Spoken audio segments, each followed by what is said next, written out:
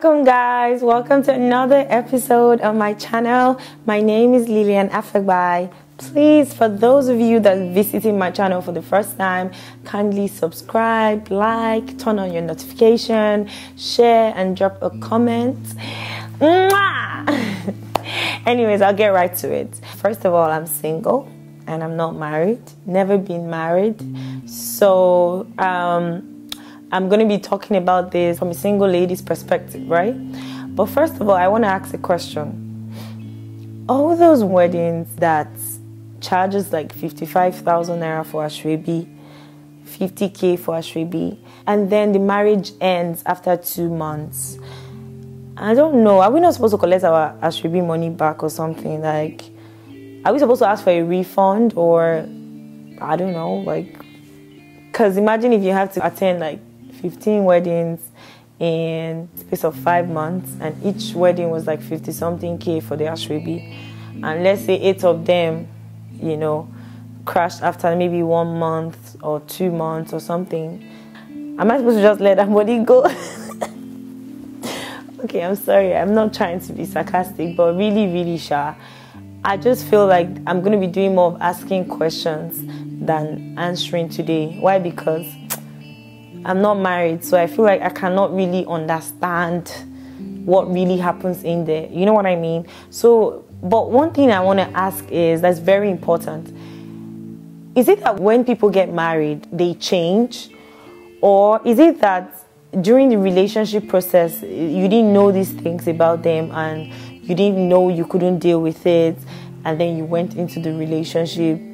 Or is it that people get married and they try to now start changing their spouses, like their husbands or their wives or whatever? Like, you met someone a certain way and then now you get married, you automatically just feel like they should change from what they used to be or what they used to do. Like, I mean, I understand that relationship in general, marriage, relationships or whatever, there has to be compromise. Like, everyone has to compromise at one point or the other. Like, I know, right? But what I don't understand is, how do you date someone for 2 years and then you get married and you get divorced after 1 month? Like, I still don't understand it. Like, I want someone to explain it to me.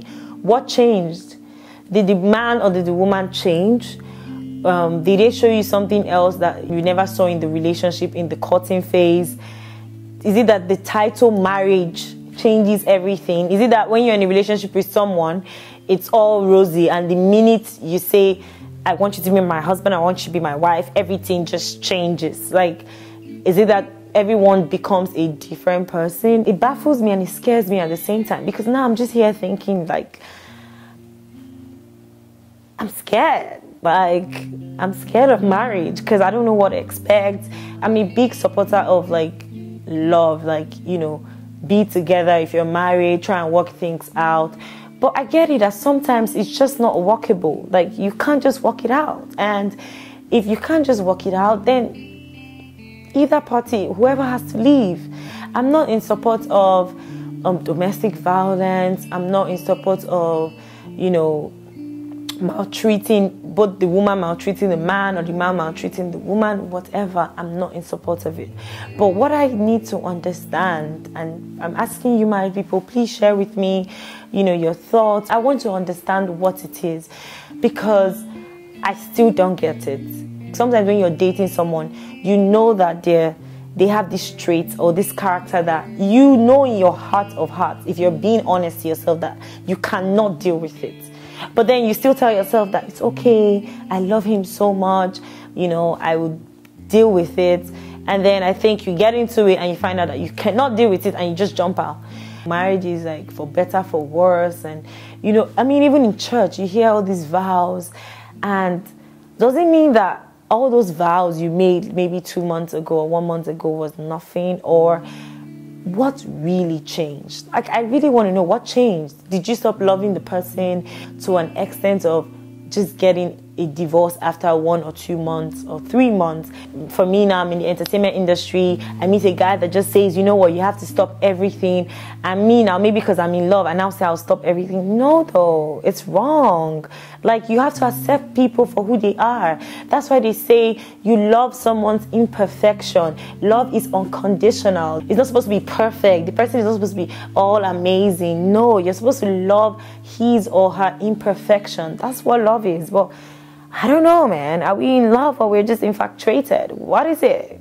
Jesus Christ.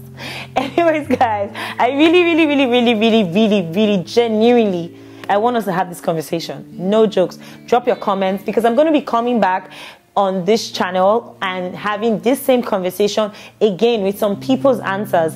So anyways, thank you so much. Thank you so much. Please do not forget to subscribe, like, share, and definitely drop a comment. I love you all.